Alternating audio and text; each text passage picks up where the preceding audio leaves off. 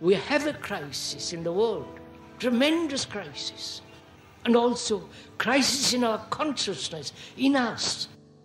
I see the urgency of change, radical revolution, mutation in the mind. I see it. It is necessary. There is complete quietness of the mind, and that which is silent has vast space. Only then that which is nameless comes into being. This is Urgency of Change, the Krishnamurti podcast.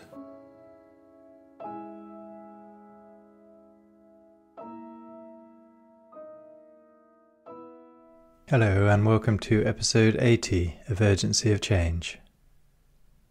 Each weekly episode in this season of the Krishnamurti podcast is based on a major theme of the philosopher's talks, such as freedom, self-knowledge, beauty, intelligence, and meditation. Extracts from our archives have been carefully selected to represent Krishnamurti's different approaches to each of these universal and timelessly relevant themes. This week's theme is thought. Upcoming themes are psychological evolution, loneliness, and nature and the environment. This is a podcast from Krishnamurti Foundation Trust. For more information about our activities and programs, such as our volunteer program at Brockwood Park in the UK, we are online at kfoundation.org. You can also find our daily quotes and videos on Instagram and Facebook at Krishnamurti Foundation Trust. This week's podcast has 7 sections. The first extract is from Krishnamurti's first talk at Brockwood Park in 1984, titled, What is Thinking? What is thinking? We spend our days and nights and years in thinking. All our actions are based on thinking. In our relationship with each other, thinking plays an immense part.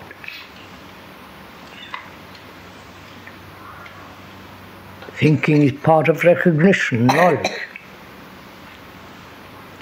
Thinking has done extraordinary things subjectively.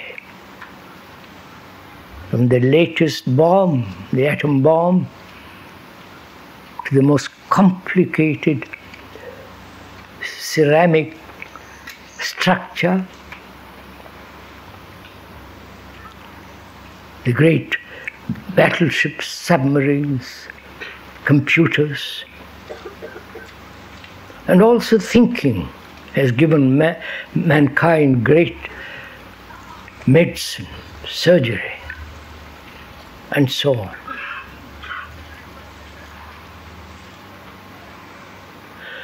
So we have to inquire, what is thinking?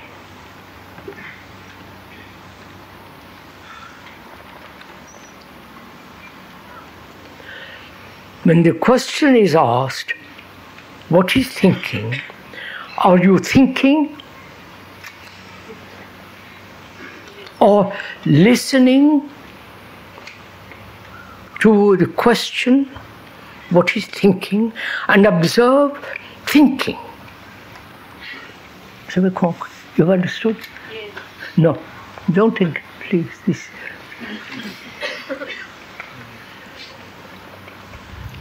You're asking, someone is asking you, what is thinking? Do you immediately find what is thinking, work at it, or inquire, search, or do you listen to the question? You understand? Listen, which means there must be quality of silence when you are listening. Right?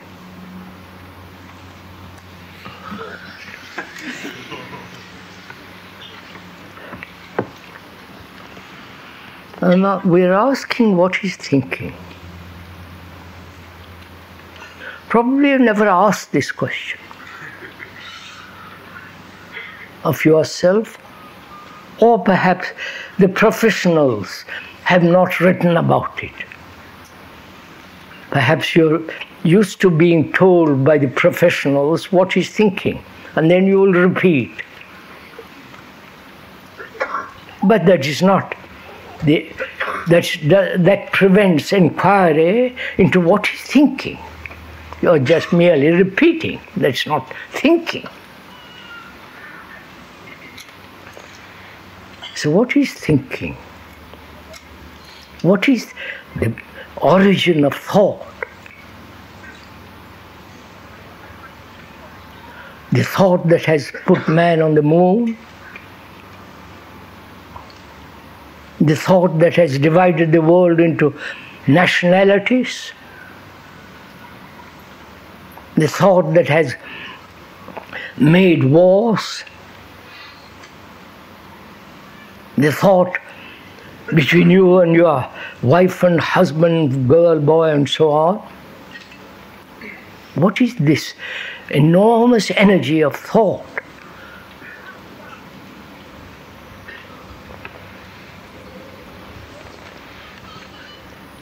Is not thinking a process of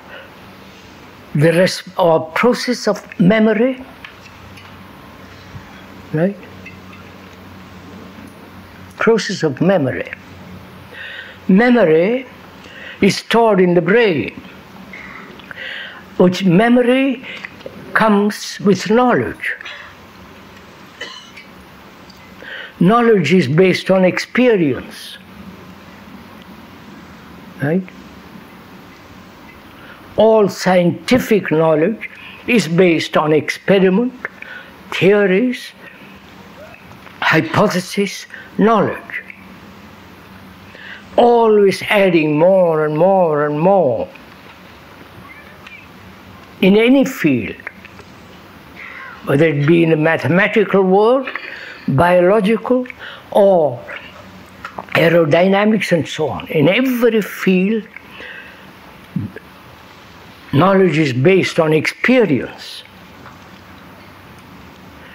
When the knowledge is being added all the time, accumulated, therefore experience is limited. So knowledge is limited, right? Both now and in the future, because knowledge is always limited. And so, memory is limited, and thus thought is limited. Anything that is limited must cause conflict, right? If one is thinking about oneself from morning till night, as most people do, their worries, their problems, their like and dislike, they're perpetually concerned with their own self, that's a very, very limited way of living. And therefore, that which is limited must inevitably cause conflict.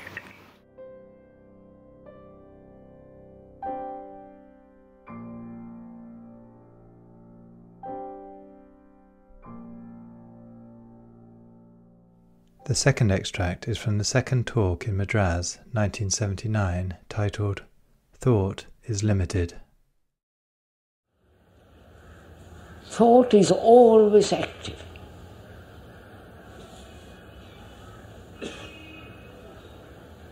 It is never still. And man has said, you must make it still in order to. You understand? In order to find some higher spiritual consciousness, which I doubt,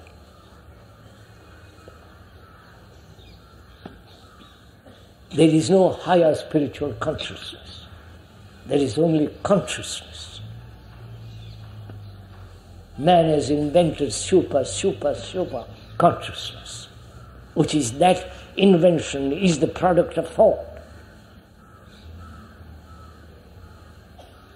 And people who talk about super consciousness are worshipped,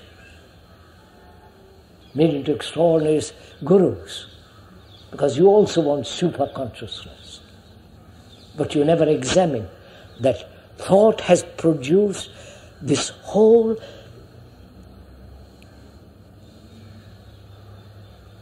area of consciousness. Whatever it thinks is still part of that consciousness. You understand this? Are we moving along together? Or are you tired? If you are, well, let's take a rest. I can go on talking to myself. Because I'm investigating as I go along. If you are tired, please take a rest. Because we are asking your brain to think anew, to look at things afresh, not in the old traditional way. To look at your life as it is, anew, afresh. And that's the challenge that the brain may get tired of. It wants, give me a moment. Let me be quiet so that I can recapture.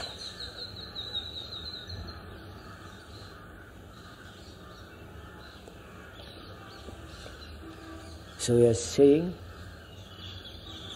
that thought has created our society and all the miseries contained in that society, the class division, the rich man, the poor man, the man of power, the man of position, man of greatness, and the poor, the downtrodden, and all that. And all the gods on the earth are created by thought. The temples in which the gods are supposed to live are the construction of thought. All the rituals, the dogmas, the beliefs, the puja that you perform every day in the hope of having some kind of peace. And all the so-called meditations, the transcendental and the other nonsensical meditations, are based on thought. And thought is always limited. Right? There is no limitless thought. Thought can think it is limitless, that it can find the immeasurable. That's one part of its illusion, because thought is the outcome of knowledge, memory, and therefore it is time-binding and therefore limited. Right? Are you attending to this? Do you listen to this?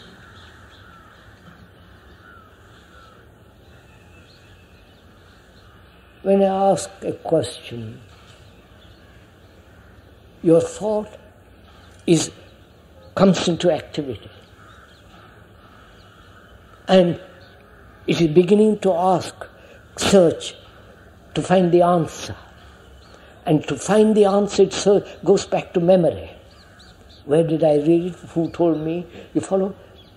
The activity goes on.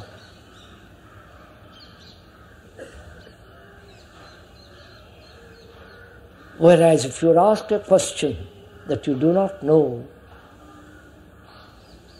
and you cannot find it in books, from your guru, from anything, then your mind naturally, your brain naturally says, I really don't know. Right? Are you in that position? You follow? Can you ever say to yourself, I don't know?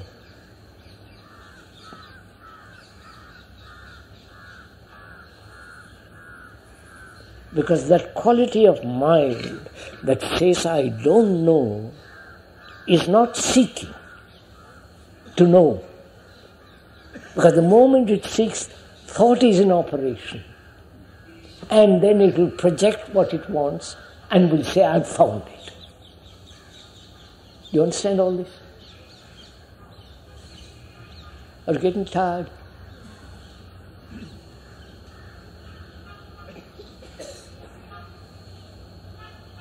So, to inquire is to have a mind that doesn't know.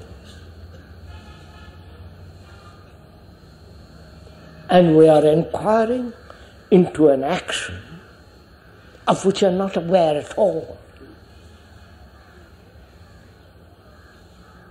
We know our actions based on memory. That's simple, clear. And we know the technological activity of knowledge, the accumulation of thousands of people, scientists working, accumulating. And from that accumulation they have created extraordinary things. Most marvelous surgery. Most delicate, extraordinary things they are doing. And also, technologically they are preparing destructions of war, material for war. And also, thought has created the illusions. Right? I believe in God. I am a nationalist. I belong to this party which is going to save mankind. My Guru is the most marvelous entity. And so on and on and on. All that is the movement of thought. So whatever thought in its action must inevitably be limited. Now, have you an insight into that? You understand? If you attend very carefully to what is being said, then you will see the whole movement of thought. The hidden thoughts, the open thoughts, the thoughts that are extraordinarily secretive, hidden, doesn't want to be open. The whole structure and nature of thought. When you have an insight into it, you give thought to it, thought gives itself its own place. You get what I'm saying? Have you got what I'm saying?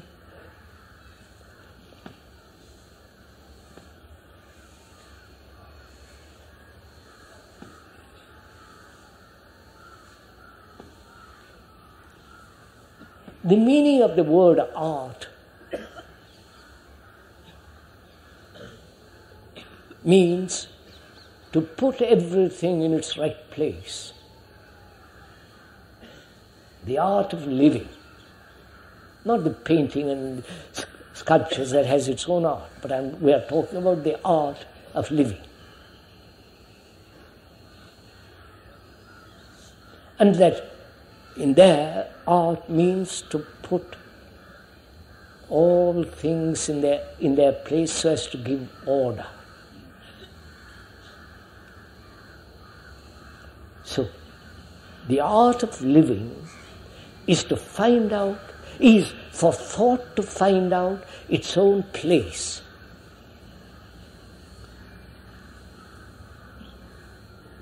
Have you understood it? Huh? Can you do it? That is, to give knowledge its right place.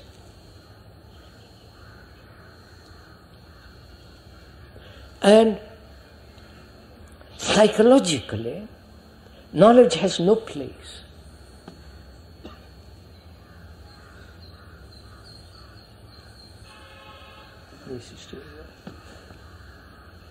Have you understood, madam? No? See. At least somebody says he doesn't. I'm glad.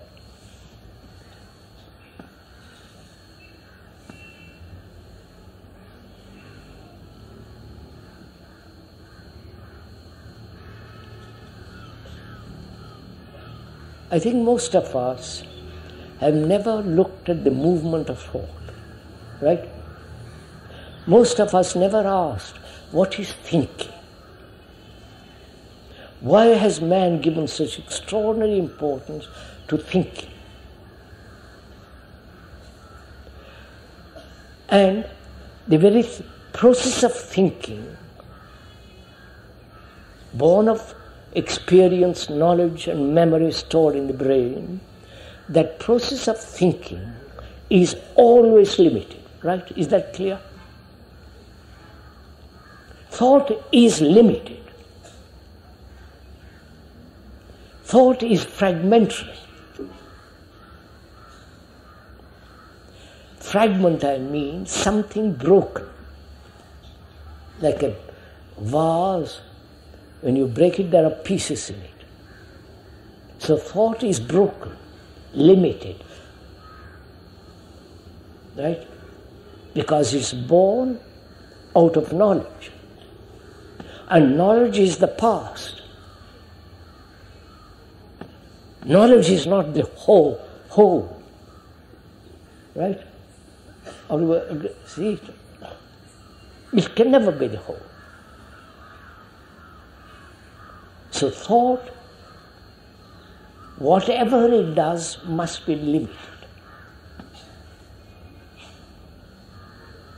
And any action born out of that limitation must have regret, confusion, feeling of guilt, anxiety, and a never-ending conflict.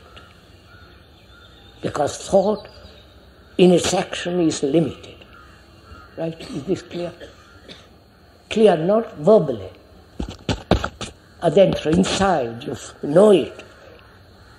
As you know your language, as you know your eyes, your face, you know it. So thought can never lead to the immeasurable.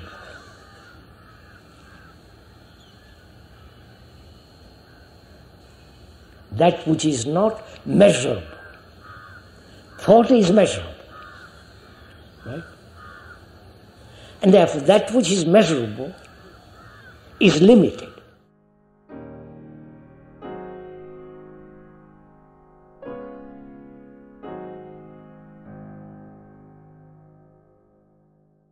The third extract is from Krishnamurti's first talk in Saanen 1980, titled, Is Thought the Cause of Chaos? You have to exercise thought when you drive a car. You have to exercise thought when you go do your business, in the office or in the factory or at home. When you cook, when you wash dishes, whatever one does, you will physically, one must have knowledge.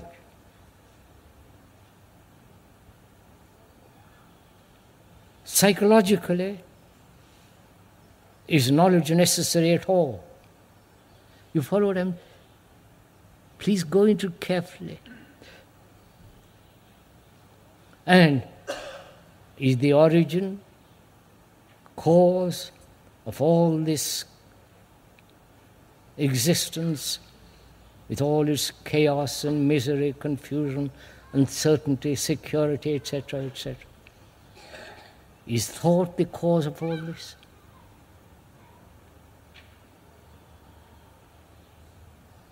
And if thought is the cause of it, then thought can be ended.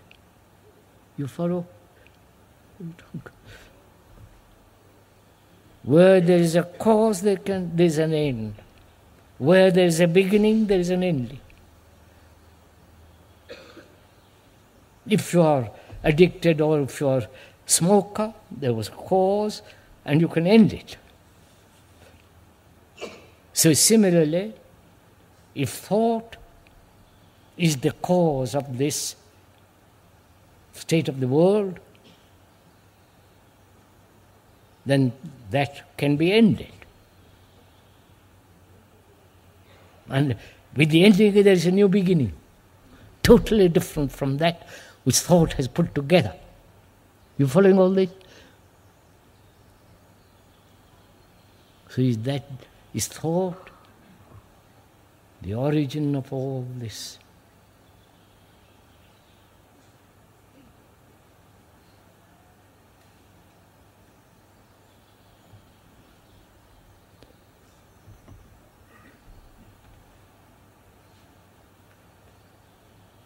Would you like the speaker to go into all this? Yes, please. Not for you to follow. I am not your guru, thank God. I am not your leader. I am not your philosopher.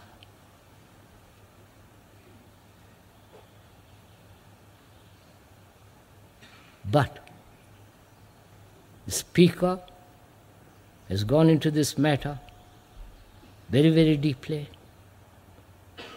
All his life he has done this. To come to a point where he has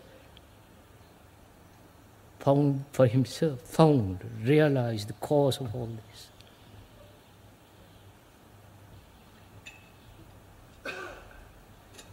So, we are asking one question. Perhaps there is no other cause but this one cause, thought.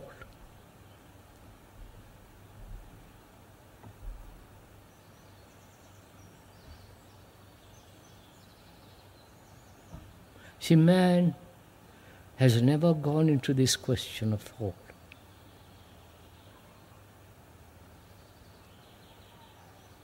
They're just beginning. Scientists are beginning to inquire.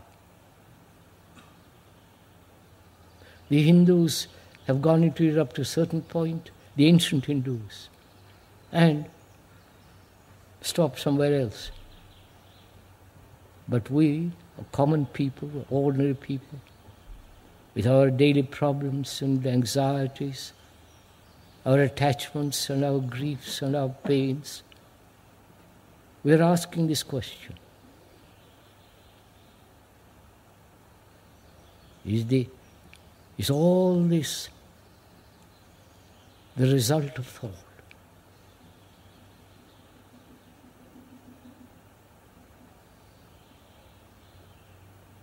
Thought includes feeling, sensation,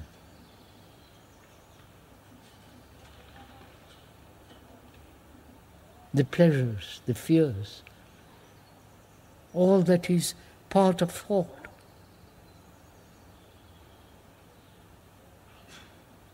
And if thought has created this world in which we live, some of it with great beauty, the marvelous cathedrals, the mosques, the temples, the poems, the literature,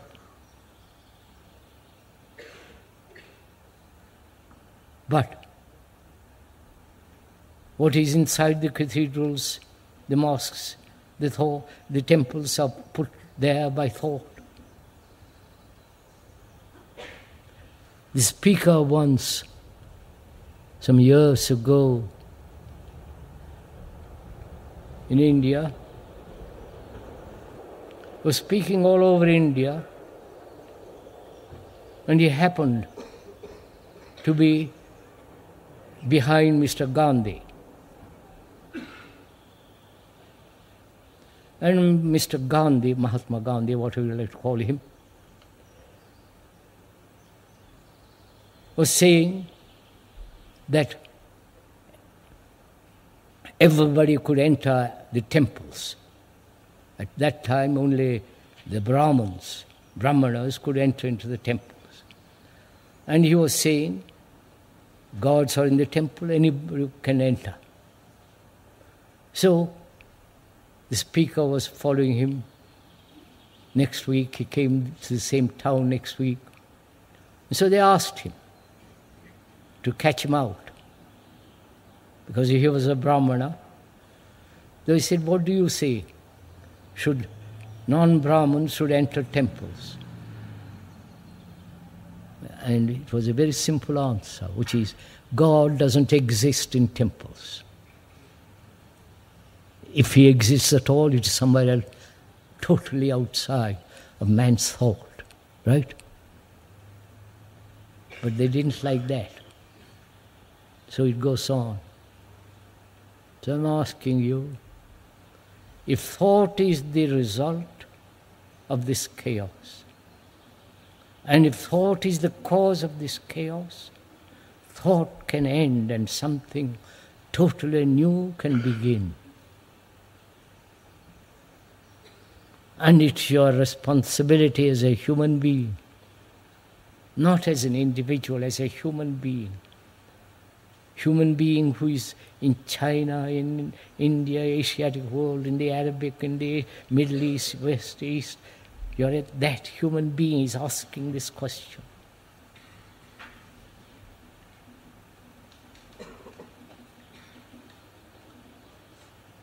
Is that the cause?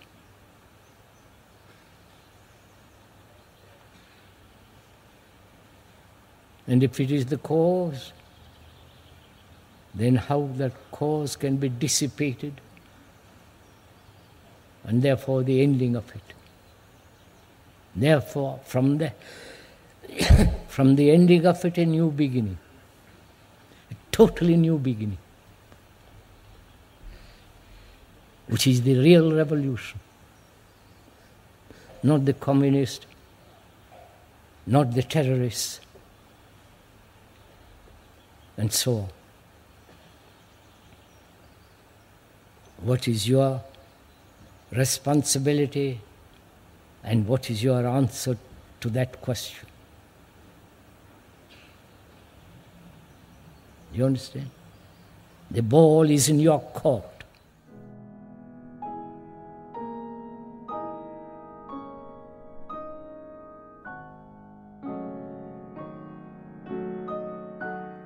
The fourth extract is from the first question and answer meeting in Bombay, 1984, titled, You Are Thought. What are you?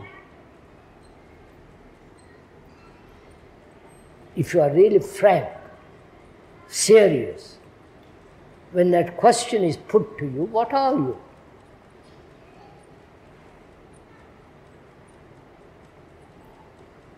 Aren't you your name?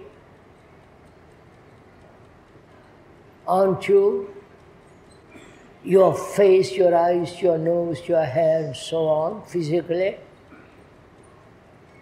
Aren't you the anger? Aren't you the greed? Or the greed is separate from you?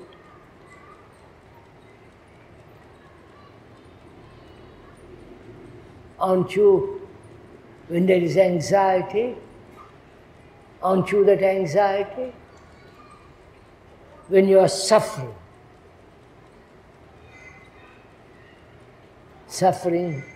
when one loses one's wife, husband, children, or grandmother, you know all that.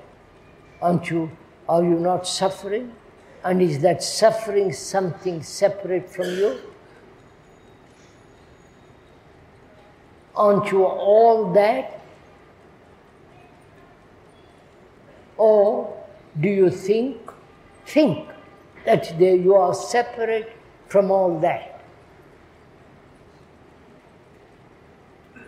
Right, sir? Are you separate from all that? Are you separate from your anger, jealousy, from your bank account? Huh? You are your bank account, aren't you? Or if I take away your bank account, which that's not me.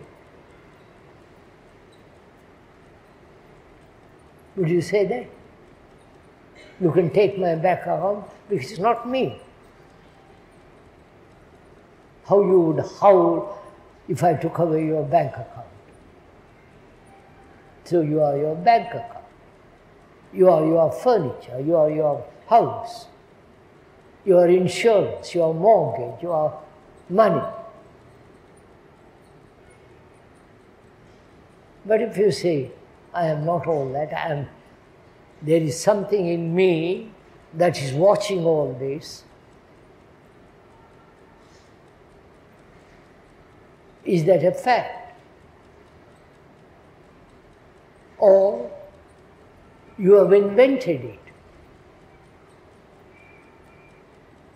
Many people say there is super consciousness above all this consciousness.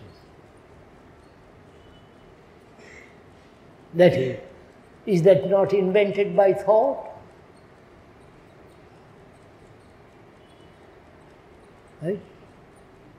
Is not your bank account, not the coin, not the note, all that is not the result of thought?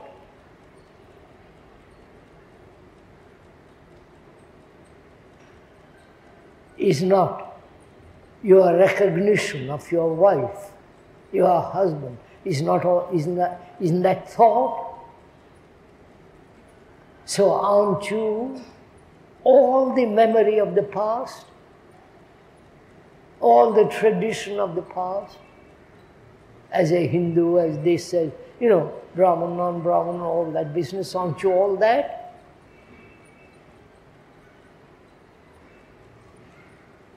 Of course you are. So, you are the knowledge which is the past. You are nothing but memories. Would you accept that? Of course not. Aren't you? If all your memories were taken away, what are you? You would be a vegetable.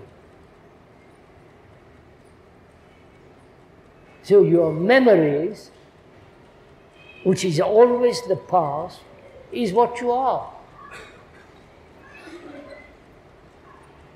Your tradition, as a Hindu, as a Parsi, as a Muslim, and so on, that's the result of years of propaganda, years of tradition, which is the activity of thought.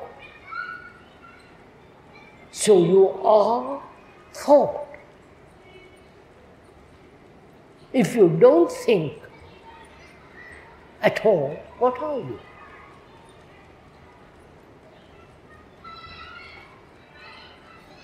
So you are the whole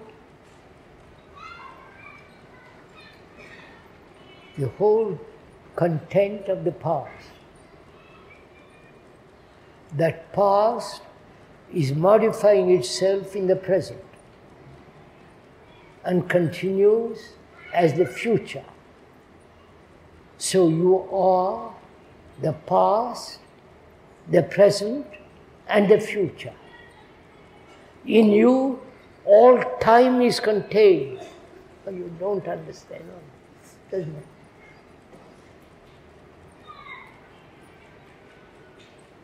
And the self, the me, my name, my quality, my achievement, my ambition, my pain, my sorrow, is all the past. And so the self is the essence of the past, which is memory, knowledge. And therefore the self is very, very, very limited.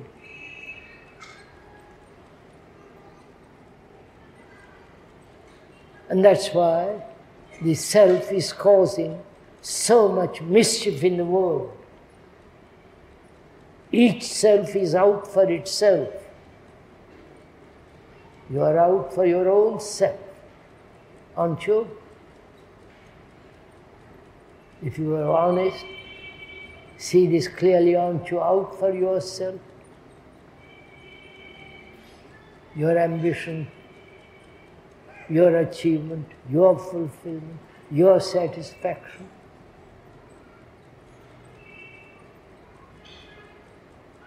So, thought is you. Thought is limited, because all knowledge is limited. Therefore, your self is the most limited thing. And therefore you are causing enormous sorrow, enormous conflict. Because the self is separated, divisive.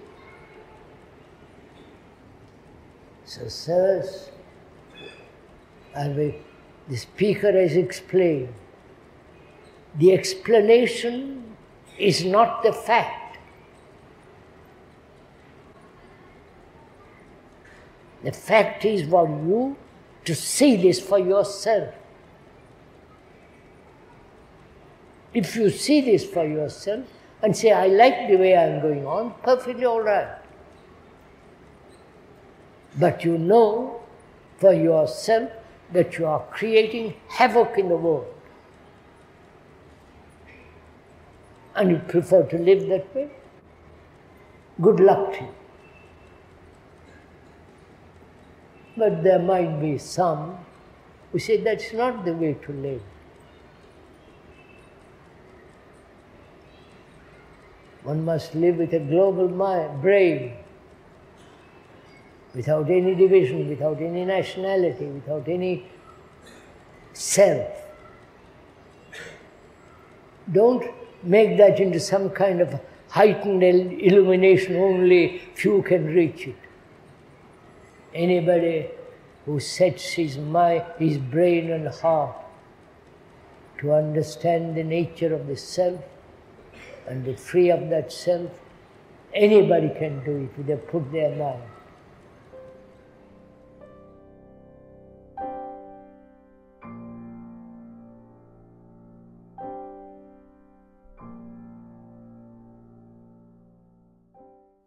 The fifth extract is from Krishnamurti's second question and answer meeting at Brockwood Park in 1979, titled, Can Thought Be Aware of Itself as It Arises? Can thought be aware of itself as it arises? Not after, which is fairly simple, which is what most of us do. But the question is, can thought as it arises can there be awareness of that? You understand the question? You understand the question at least? Can you be aware, please listen to this, of your thought? Can thought be aware of itself as it arises?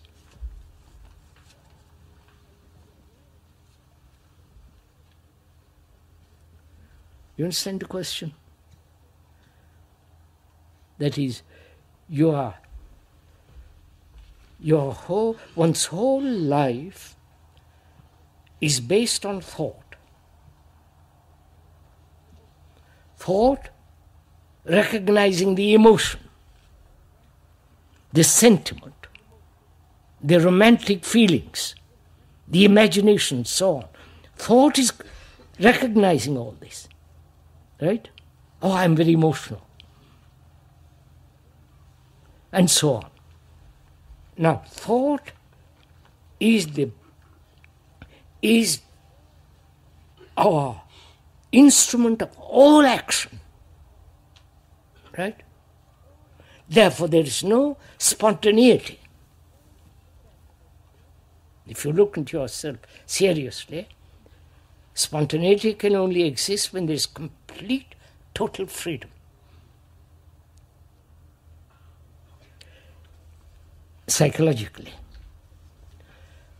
So can your mind be aware of itself as thought arises? That is, is there an awareness as when you begin to be angry? You follow all this? Can there be an awareness as jealousy arises? Can there be an awareness as greed comes like a... Be aware of that. Can there be? Or you are aware that you have been jealous, or that you have been greedy, or that you've been angry. That's fairly simple. Most of us do that. But to be aware so attentively, you can see for yourself the anger coming in, the adrenaline and all the processes, the whole movement of anger. You can see greed come into being. See something you want and you follow the reaction. To be aware of that. Of course one can, as it arises.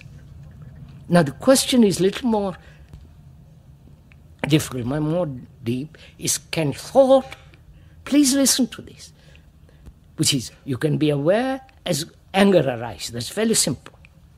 But is there an awareness of thought, awareness of thought itself? You understand what I'm saying? You're thinking now, aren't you? Or are you all absent-minded?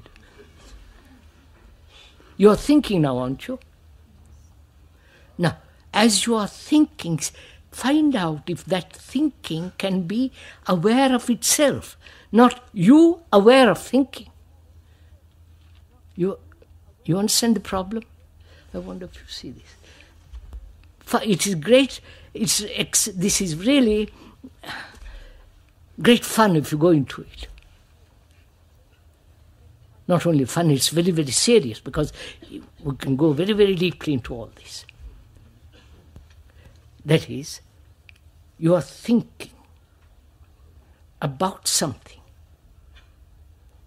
about your dress or your look, or what people have said, what you're going to meet, and this and that. Thinking is there. Now, take one thought and see if that thought can know itself. Yes, sir, this requires tremendous attention, and which you're not used to. You are thinking about the dress you have had or you're going to buy. The thought that arises, can that thought say, yes, I'm awake? You understand? I see myself. Itself, not you observe the thought. Because you are also thought. You understand? So you are not aware as thought arises, but thought itself is aware as it comes into being.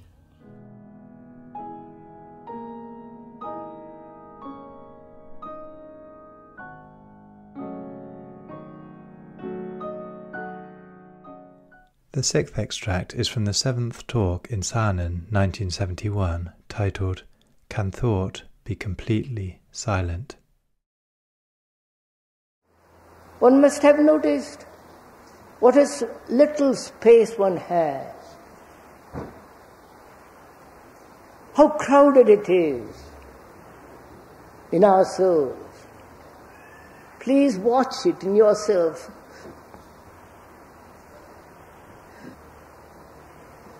And how is one, being isolated in that little space with enormous thick walls of resistance, of ideas and of aggression, how is one to have space that is really immeasurable? As we said the other day, thought is measurable. Thought is measured.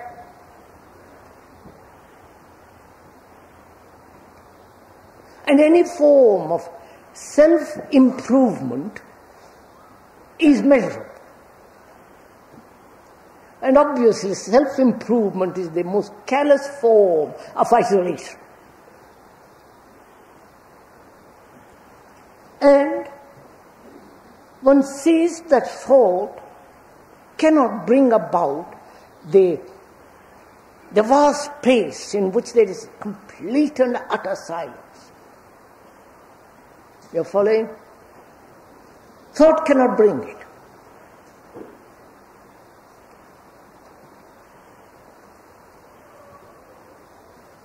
Thought can only progress, evolve in ratio to the end it projects, which is measurable.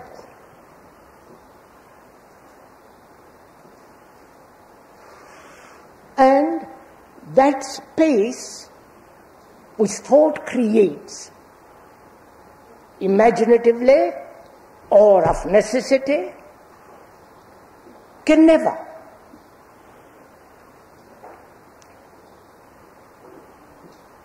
enter or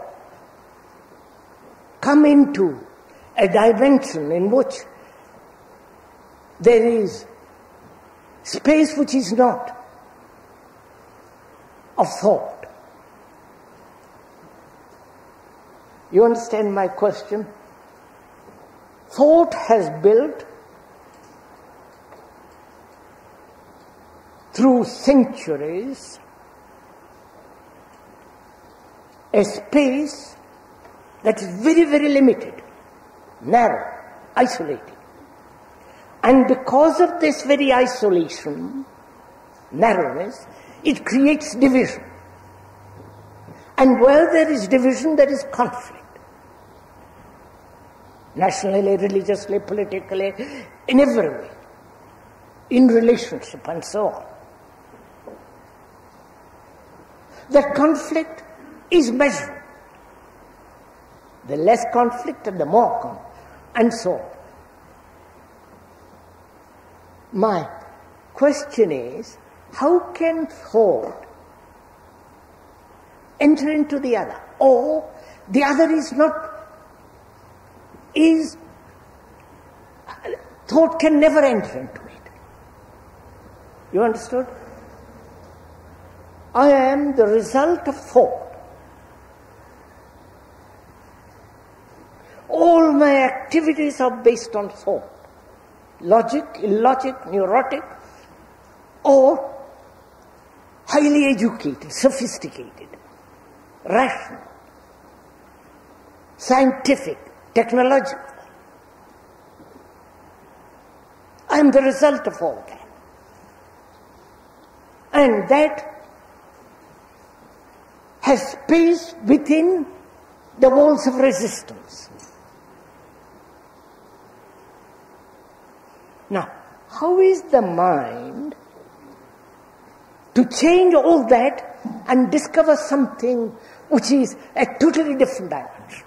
You've understood my question? Are we meeting each other?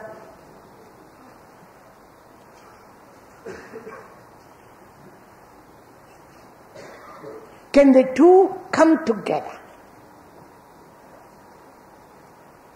the freedom in which there is complete silence and therefore vast space, and the walls of resistance which thought has created, with its narrow little space. Can the two come together and float together? Right? This has been the problem of man, religiously. When he inquires at great depth, this is the problem. Can I hold on to my little ego, to my little space, to the things that I have collected, knowledge, the experiences, the hopes, the pleasures, and move into a different dimension where the two can operate.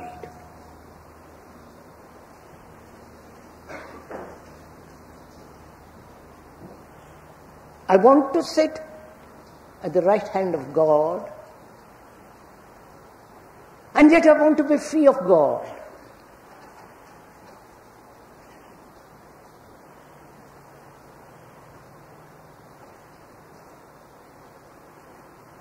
I want to live a life of great delight and pleasure and beauty.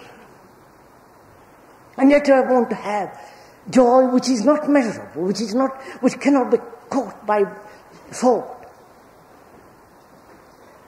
You follow?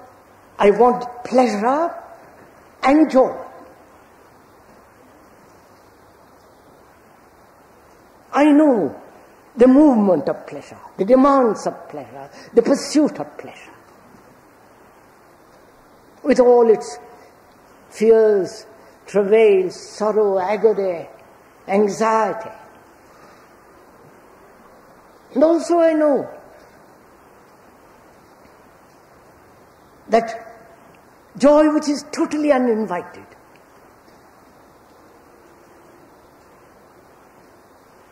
which thought can never capture. If it does capture, it becomes pleasure, and then the old thing, the old routine begins. So I want to have both. The things of the world and the other world. I think this is what is the problem with most of us.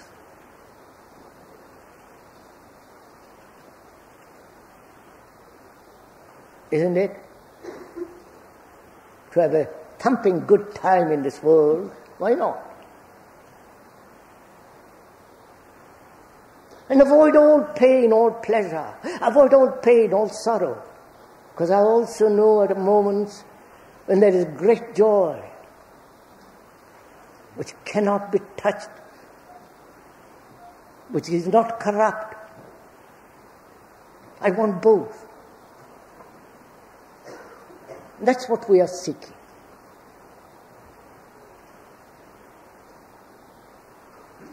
Carry all our burden and yet seeking freedom.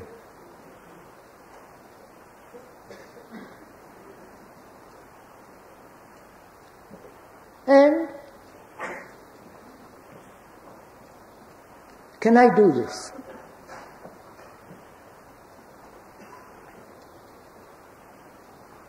Can I, through will? You understand what we said the other day about will? Will has nothing whatsoever to do with what is. But will is the expression of desire as me.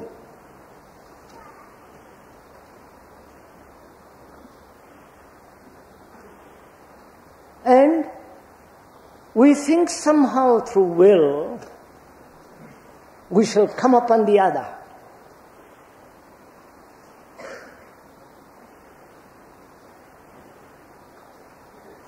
And so we say to ourselves, I must control thought. I must discipline thought. When the I says I must control, I must discipline thought, it is still thought. Separated itself as the I and thought as something separate.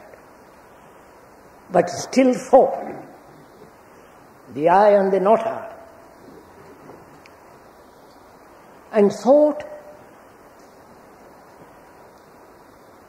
one realizes, being measurable, being noisy, chattering, running all over the place, has created this space of a little rat, that monkey that chases its own tail.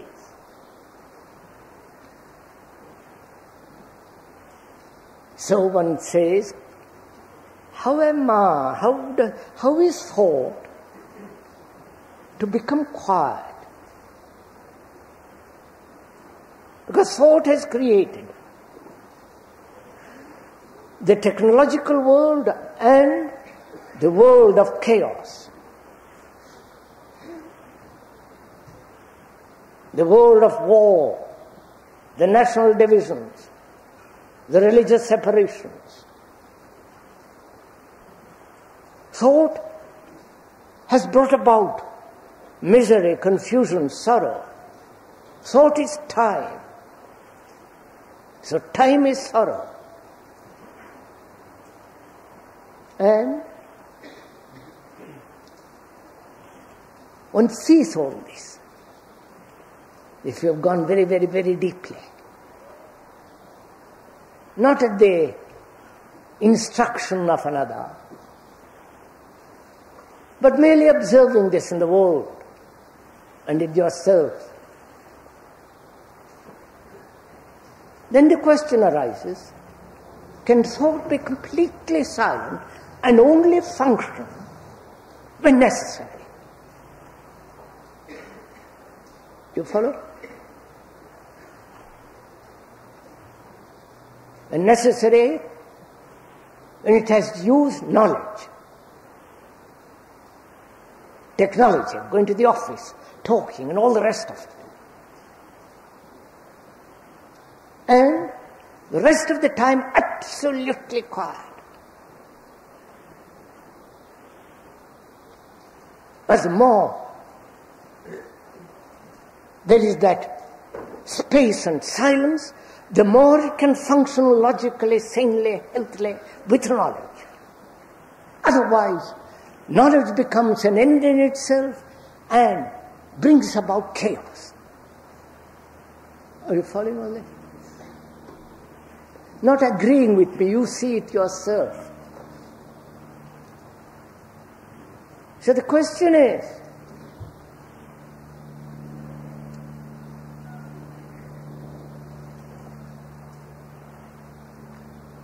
thought, which is a response of memory, knowledge, experience, time, and thought is the content of consciousness.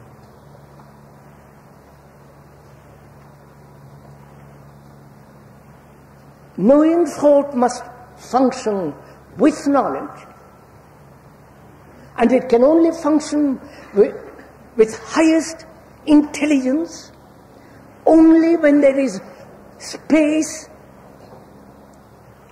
and silence, and from there function.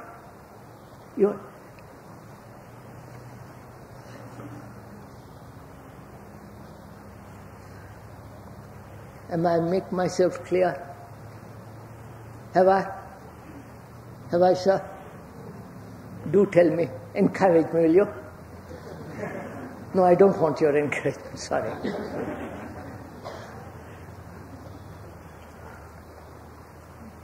So that's my problem.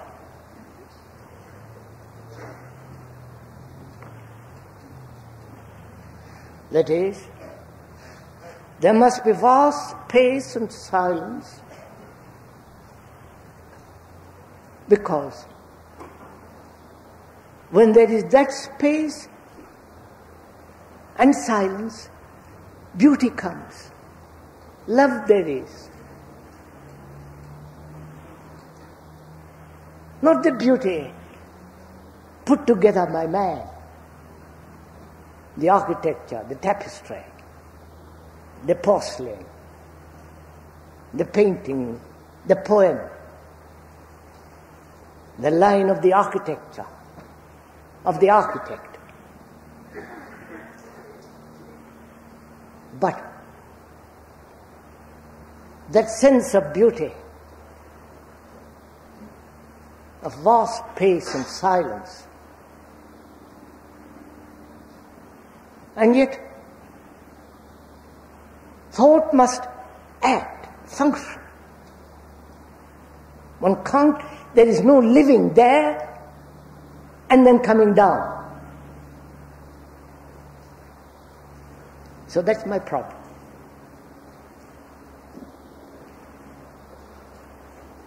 Not my problem really, because, you understand, I'm making it a problem so that we can investigate it together. So that both you and I discover in this investigation something totally new. Because each time one investigates not knowing, one discovers something. But if you investigate with knowing, then you will never discover anything.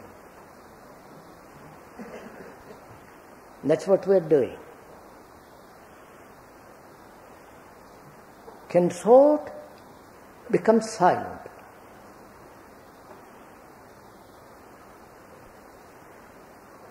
And can that thought, which must function in the field of knowledge, totally, completely, objectively, sanely, healthily, rationally, can that thought end itself?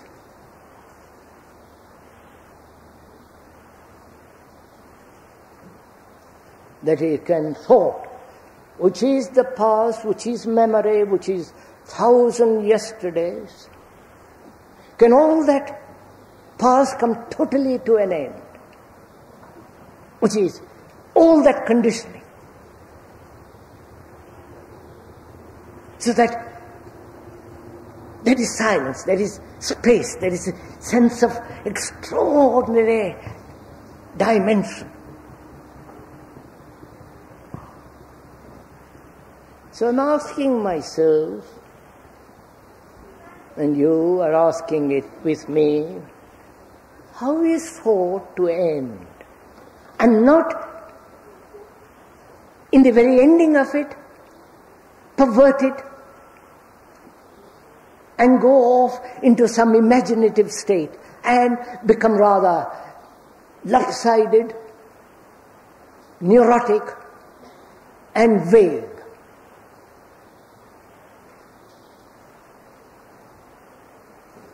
Thought must function with great vitality, great energy, with logically, sagely. And so I'm asking, how is that thought which must function and at the same time be completely motionless? You got it? You got my question? You have understood my question, right, sir? This has been a problem of every serious religious man. Not the man who belongs to some sect, whether Christian, Hindu, Buddhist, whatever it is, which are based on organized belief and propaganda and therefore not a religion at all. This has been the problem. As one digs very, very, very deeply,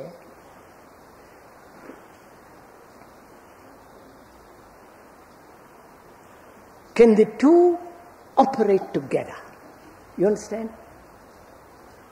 can the two move together, not coalesce, not join together, move together. And they can only move together if thought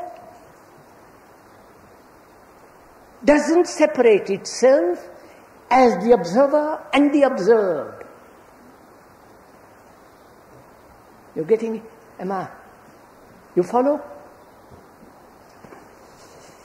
I want to spin ahead.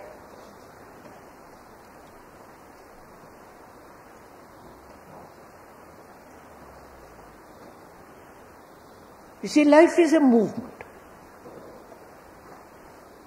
in relationship, constantly moving, changing.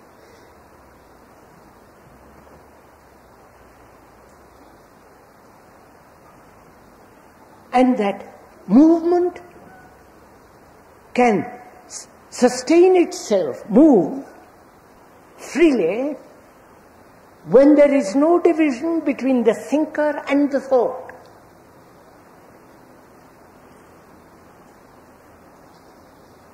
That is, when the thought doesn't divide itself as the me and the not me. When thought doesn't divide itself as the observer, the experiencer, and the observed and the experience. Because in that there is division and therefore conflict. When thought sees the truth of that,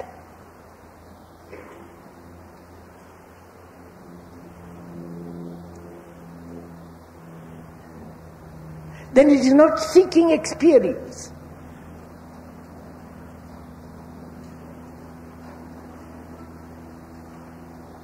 Then it is moving in experiencing. Are you getting this?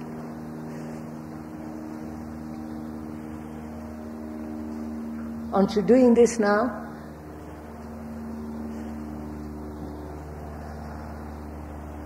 Look, sir, I said just now, thought with all the knowledge, always accumulating, is a living thing, not a dead thing. Therefore, the vast space can move together with thought. And when the thought separates itself as the thinker, as the experiencer, then the experiencer, the observer, the thinker becomes the past. And therefore there is a division and conflict, and the past which is stationary, right? And therefore cannot move. Are you getting this? Am I talking to myself? Or we're sharing this together?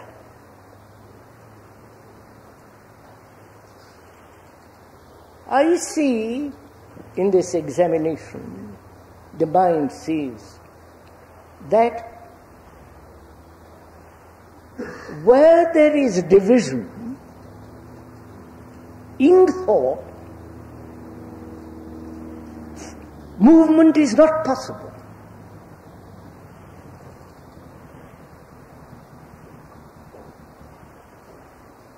Movement. Where there is division, the past comes in.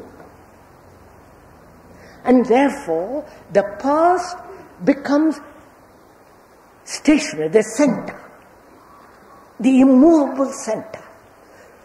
The immovable center can be modified, added, but it is an immovable state. And therefore it has no free movement.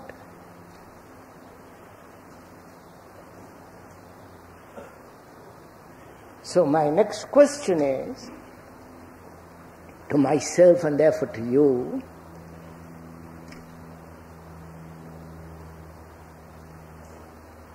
does thought see this, or is perception something entirely different from thought?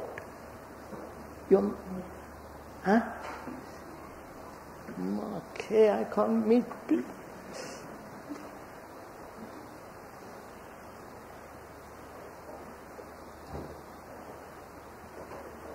Look, one sees division in the world, national, religious, economic, social and all the rest of it, class, and in this division there is conflict. That's clear.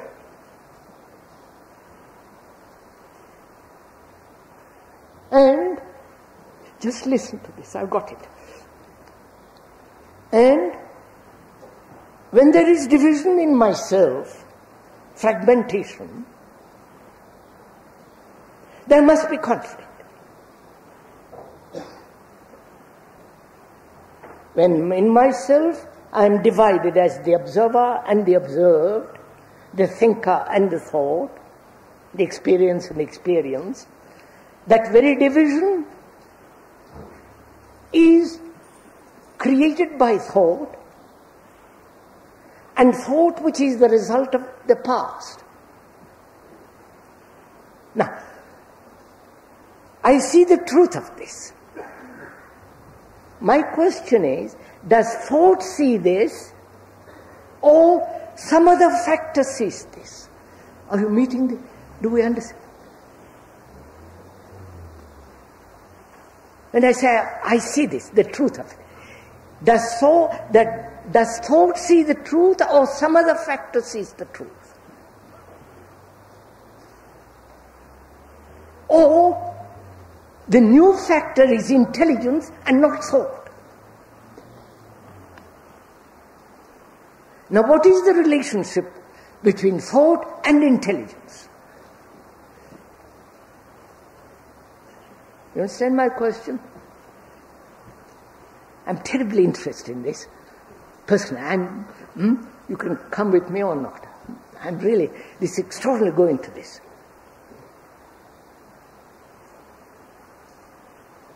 Thought has created this division, the past, the present and the future. Thought is time. And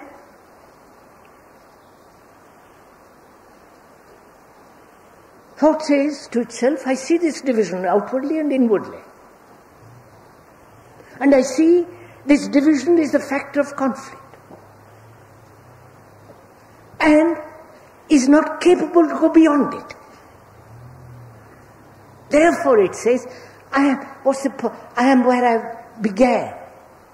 I've left, I am still with my conflicts.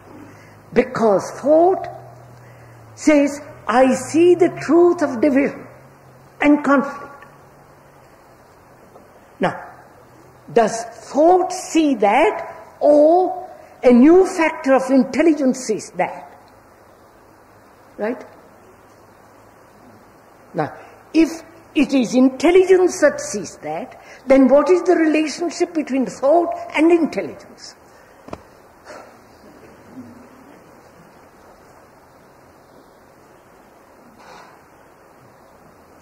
Is intelligence personal? Is intelligence the result of book knowledge, logic, living, experience? Or is intelligence the freedom from the division of thought, of division which thought has created, and logically seeing that and not being able to go beyond it, remains with it, not try to struggle and not try to overcome it? Out of that comes intelligence. Right, sir? Am I making myself?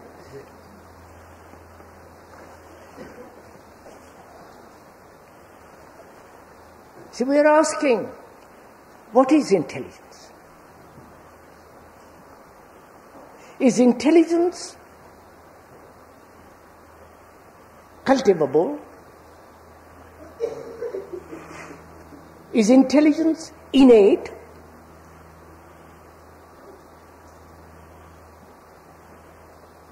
And does thought see the truth of conflict, division and all the rest of it? Or it is the quality of mind, I've got it, it is the quality of mind that it sees the fact and is completely quiet with the fact. Completely silent with the fact. Not try to go beyond it, overcome it, change it, but completely still with the fact.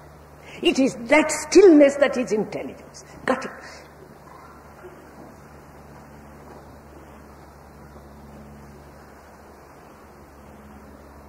So intelligence is not thought.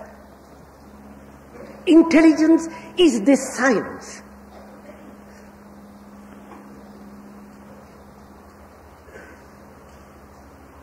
Therefore, totally impersonal.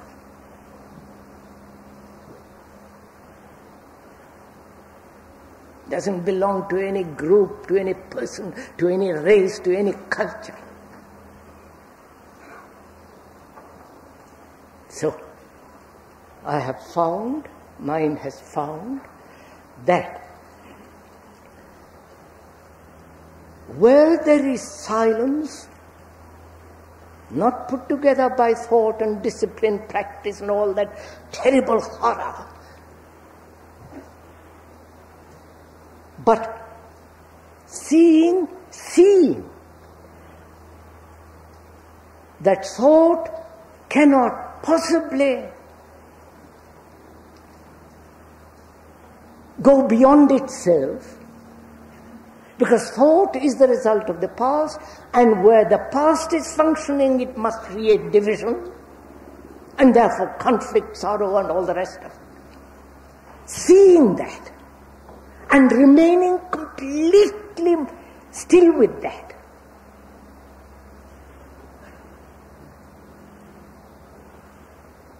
You know, it's like being completely still with sorrow. You know, somebody whom you love or for whom you care, whom you have looked after, cherished, loved, concerned with, when that person dies, there is the shock of loneliness, despair, sense of isolation, everything falls round you. In that sorrow, to remain with it, not seeking explanation, the cause, why should he go and why not I? To remain completely still with it. To remain with it completely still is intelligence. And that intelligence then can operate in thought, using knowledge. And that knowledge and thought will not create division.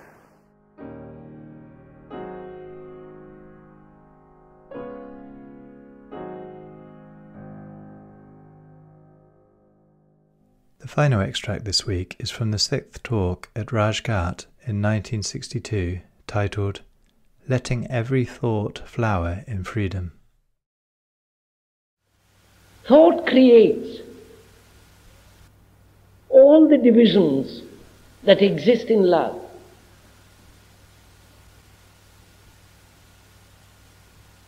Godly love and human love and all the rest of it.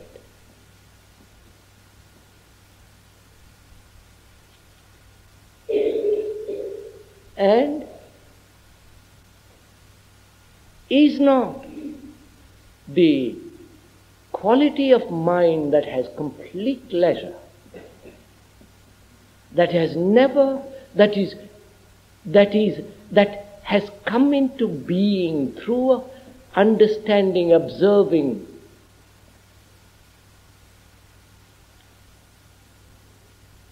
a quietness,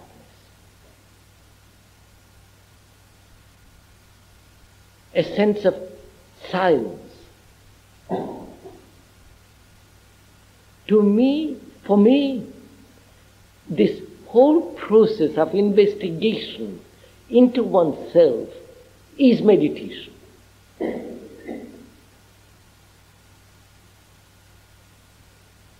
Meditation is not the repetition of words and formulas, mesmerizing oneself into all kinds of fanciful states.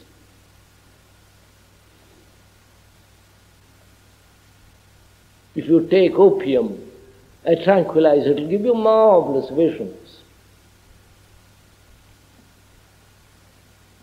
But that's not meditation. Meditation is actually this process of investigation into oneself.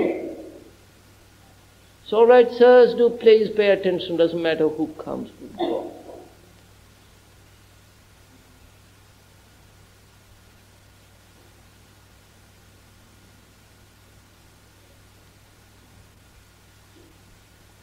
And if you go into it deeply yourself, you're bound to come across all this.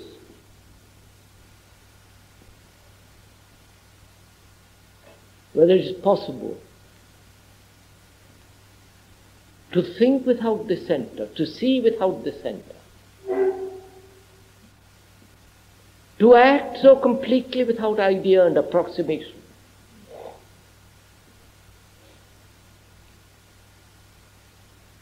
To love without the center and therefore without thought and feeling.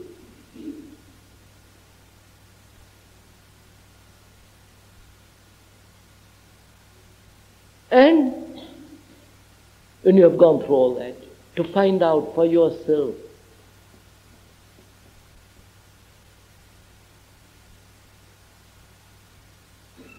a mind that is completely free and has no borders, no frontiers. A mind that is free, which has never been, which does not come about through discipline.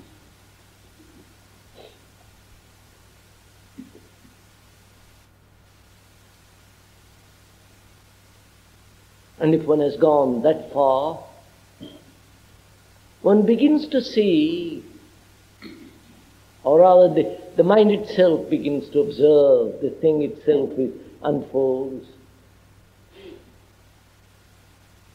that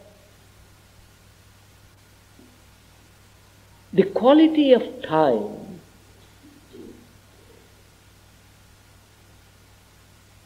the quality, that is, the yesterday, the today and tomorrow, has completely changed.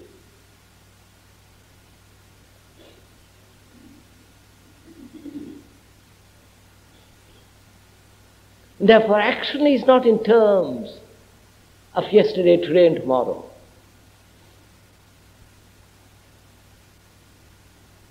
Because such action has no motive. And all motive has its root in the past. And any action born of that motive is still an approximation.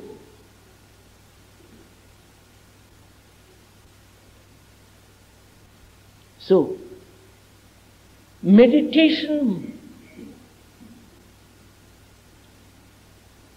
is the total awareness of every movement of thought.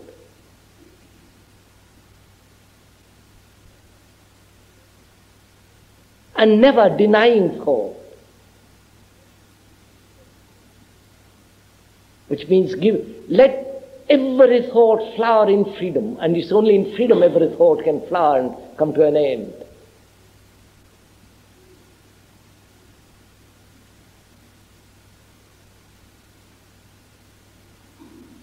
So out of this labor, if it can be called labor,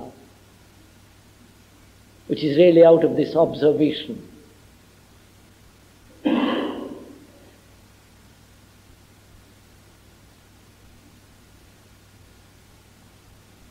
a mind which has understood all this, such a mind is a quiet mind.